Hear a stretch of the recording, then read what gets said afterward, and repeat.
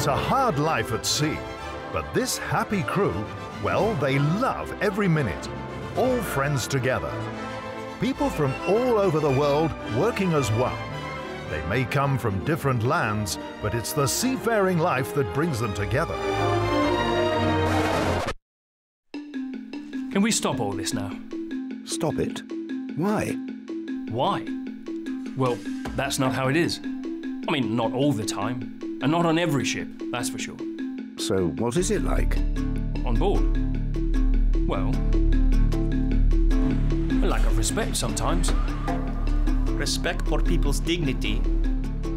Misunderstandings. Intolerance. Prejudice. And sometimes fear.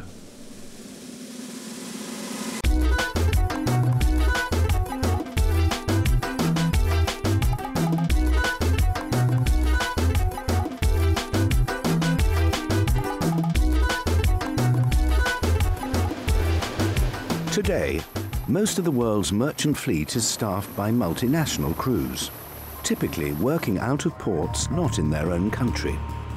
In many cases, they are deliberately put together with crew members of different ranks and from different parts of the world, assembled by networks of agencies. But although there is an increasing recognition that cultural differences need to be understood and respected, problems still occur. Perhaps the biggest problem of all is the fact that a lack of cultural awareness, the misunderstandings, the assumptions and the prejudice can cause accidents and loss of life. They can also cause millions of dollars worth of damage, not just to vessels, cargo and the environment, but also to reputations.